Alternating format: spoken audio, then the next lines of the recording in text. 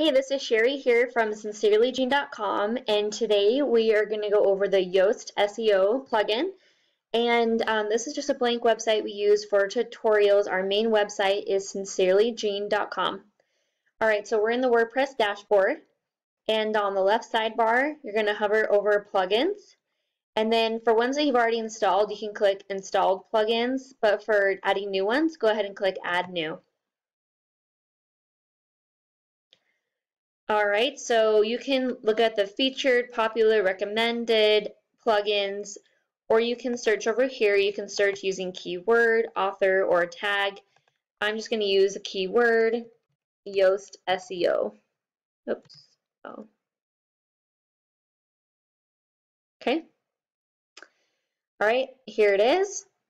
And just so you know, for plugins, you can see how many have been installed. You can see the rating. So this one has over 1 million active installs and 4.5 stars. So you know this plugin is highly rated. A lot of people have liked it. You can see the author right here.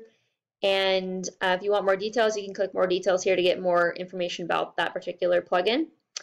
If you are ready to install your plugin, go ahead and click Install Now.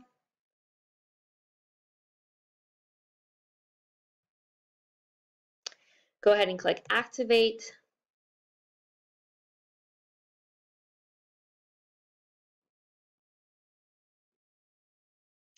Okay.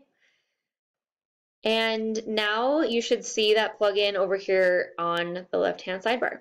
Click on SEO, Dashboard.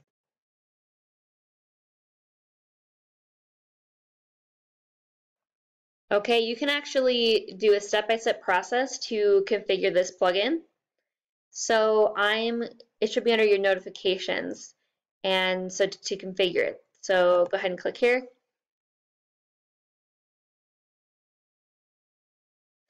Okay, and then it's just literally going to walk you through step by step on how to set this up. This is just a sign up for the Yoast newsletter. You don't have to do that.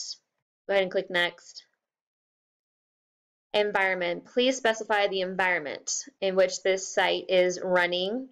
So this is going to be, production, staging, or development. So in most cases, it's going to be a production website. A site type, blog, workshop, news website, small business, other corporation, other personal site. I'm just going to pick blog for now. Okay, and then basically they just need to know if this is a company or a person running it. I'm just going to click person right now and my name. Next. All right, this is really great. Yoast will allow you to automatically upload, well, not automatically, but upload all of your social media profiles right here.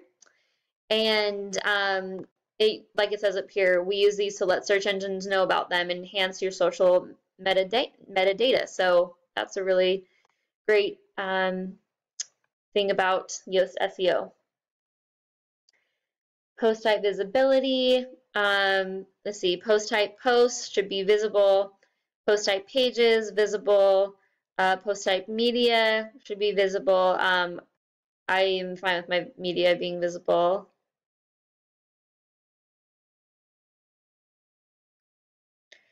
Are there multiple authors on this site? Yes or no?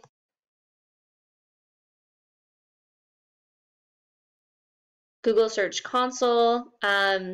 This is a great asset to help you with your search engine optimization. I'm not going to show how to set this up in this tutorial, but you can click here and set up your Search Console.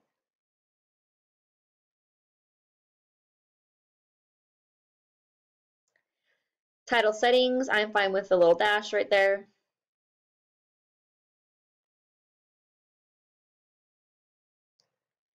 Okay, and that's it. It's all set up, so easy peasy. And let me show you what it looks like in a blog post. Okay, here's a blog post that I've already finished. As you can see, I've already added the title and all of my media and text. And so then we're going to scroll to the bottom and look at our Yoast SEO plugins. This is where you're going to find it at the bottom of each individual blog post. All right, so right here, readability, that just means how easy it is for someone to look through your blog post and how easy it is for them to read it. I'm mostly concerned about the keyword and my ranking on Google. So basically, it's going to give you either a red, orange, or green light, and you want the green light because that means that you have your post is optimized for search engines, and you're going to rank higher. Okay, so the first thing you need to do is figure out what is going to be your focus keyword. This is the most important thing. I have a tutorial on how to use the Google Keyword Tool.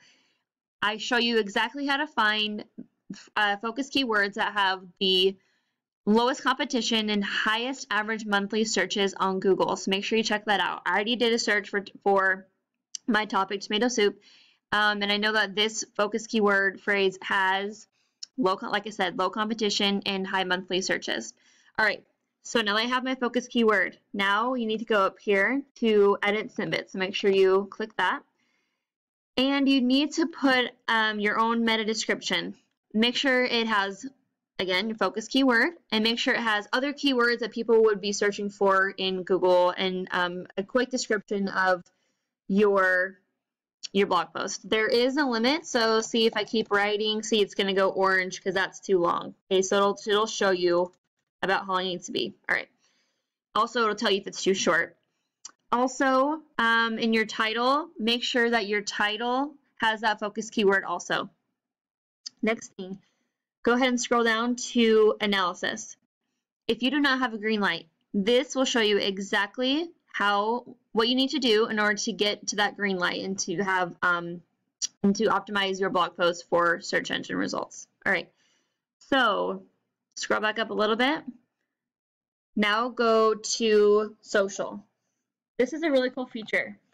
On Facebook and Twitter, if someone shares directly from this blog post, you can already insert the exact title, description, and image that you want it to automatically have if someone shares directly from your blog post. It also tells you the images. Same with Twitter. Okay, so that's a cool feature. Advanced settings. So Meta Robots Index, this is basically saying if you want the Google search, like the search engine robots, to be able to search your blog post. And of course, you definitely want them to be able to search it if you want traffic to your website. The default is index, and so if for some reason you do not want anything crawling, go ahead and click non-index. And for Meta Robots Follow, this refers to the links that you have in your blog post, if you have any links linking to another website. And basically you tell the robots if you want them to follow those links or not follow. In most cases, you're going to want them to follow, but there are cases where you're going to want no follow links.